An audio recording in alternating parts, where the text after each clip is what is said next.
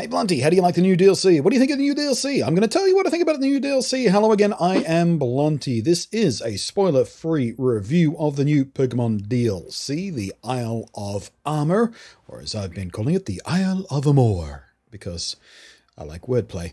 For those of you who are wondering if it's worth the money, and for those of you who are just wondering what your old YouTube pal Blunty thinks of it, here we are. And I'll be doing this, again, spoiler-free, unless, of course, you consider seeing what some of the map looks like and seeing a few of the previously unavailable Pokemon it brings back into the game. When I say spoiler-free, I mean there's no story stuff going to be spoiled here for you. The story itself is somewhat on par with the post-credits story of previous games, like the post-credit part of the base Pokemon Sword and Shield game, or perhaps closer to the post-game Delta chapter of Pokemon Omega Ruby and Alpha Sapphire. I streamed it today for about 5.5 hours. It took about 3 to 4 hours of that to go through the story arc. I wasn't rushing, but I did have a team pretty much prepared. If you're rushing through it, you could probably do it in as little as 2 maybe less. But I would guess for most people, sort of 3 to 4 to 5 hours, if you've got an established level appropriate team coming in there, will be about right. And while most people will of course be playing this as a post-game experience, you can actually access travel to the new island from a location that is set even before the first gym in the main game. So not all players will necessarily be doing this with fully leveled teams at all. For that reason, the level of the wild Pokemon and trainer Pokemon you'll face is scaled based on how many gym badges you have, which is a pretty sensible way to go about it if you ask me. So you can, in theory, begin in on this ancillary story chapter at any point throughout a normal playthrough. There's only a few actual trainer battles on the island. Most of the story content revolves around mini-quests and character stuff, and leveling up the special Pokemon you get along the way, but what battles and gym-style challenges there are were pretty fun, and as decent challenges you'd expect from this game in this generation. That is to say, not terribly difficult. Pokemon games have been getting easier and easier and easier for many years now. For a mildly experienced player, it won't be that much of a challenge, but as long as you're not deliberately over-leveled, it'll provide enough of a challenge to be amusing at least. After the story content itself, you'll get the usual stuff to do, more newly added Pokemon to hunt, catch and collect on the new Pokedex chase, and of course shiny hunting. The map is quite nice. There's a lot of little nooks and crannies to explore, lots of different biomes around, lots of different paths and lots of hidden items. Of the new map, it's entirely wild area style, so the instant you arrive you can go wherever the hell you like, and there's no locked off camera or single pathing like you'll find in the towns and standard areas of the main game. Feels quite freeing, actually.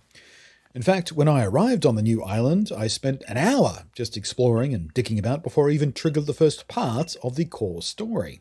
That's pretty refreshing for a Pokemon game, actually. There's also a few mini-quests, one of which is a kind of mild form of the Korok Seed Hunt from Breath of the Wild, which sees you hunting down 150 Digletts across the island who've buried themselves around the map. And there's a couple more highly specific battle challenge modes as well to keep you busy. And the map in general is a lot more interesting than the standard wild areas of the core game. Much more variety in environment, both in biome and look and feel, and of course the Pokemon available there. All in all, I'm not terribly disappointed. It's the first of 2 DLC expansions, and it was pretty much in line with expectations in the context of what this game series and this generation of game provide. It's not great value by general DLC standards as far as time versus content versus money goes, at least by comparison to many other game properties out there with DLC packs. But I'd call it good enough. It doesn't feel especially lazy or tossed together just to make a buck. There was the usual character and charm you'd expect from this generation of game, the same low-level challenge, of course, as we talked about. Unfortunately, they didn't take the opportunity to fine-tune performance or make better assets. A lot of the textures still look like muddy garbage, frankly, and a lot of the models would look quite at home on a Nintendo 64 game. So some of the main criticisms about how this game looks still stand. And the performance still tanks sometimes. I saw a lot of frame rate hitches and some flat out severe slowdown at times when online and moving into more complex areas like the forested area. It was terrible and frankly not good enough from a game series of this size from a developer of this much experience.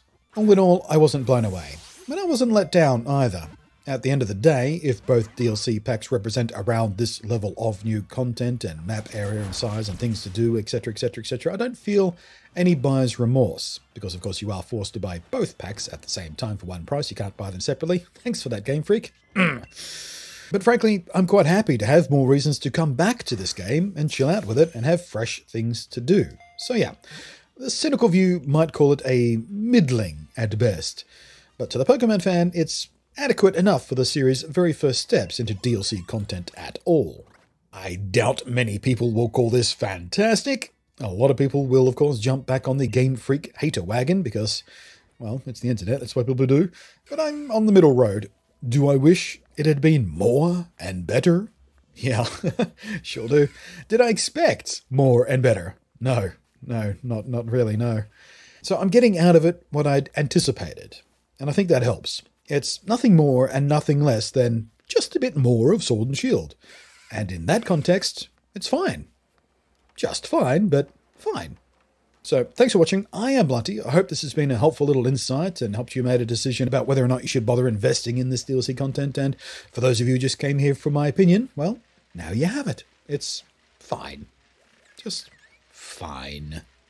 Which, as sad as it may seem, is pretty much what we can expect from Game Freak, isn't it? I tell you, I would love to see another developer take a real hard crack at a mainline series Pokemon RPG. Can you imagine? What developer would you like to... There's a question. There's a question for the day.